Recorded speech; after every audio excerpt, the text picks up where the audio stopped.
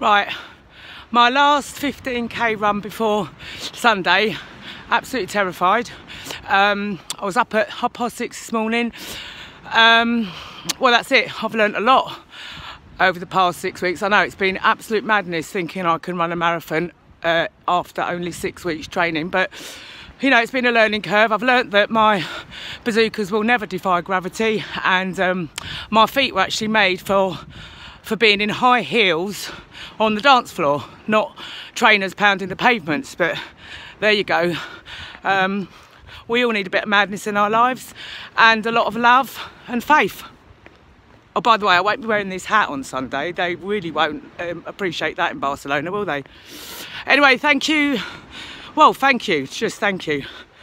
Because, you know, let's see what happens. I am really scared, but I'm also sort of excited. I'm going to be seeing my mate Caroline there, and she's awesome, and she'll be doing it in record time.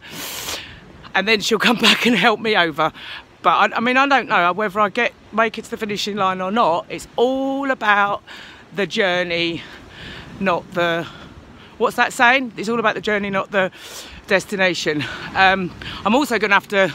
I'm not allowed, apparently, I'm not allowed to wear these. And, you know, I always like to break the rules, but I'm going to conform and just stick to the jukebox in my head.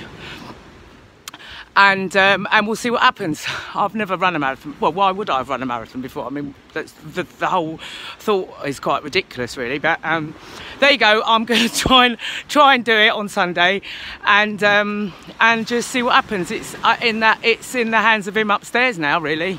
Love and faith.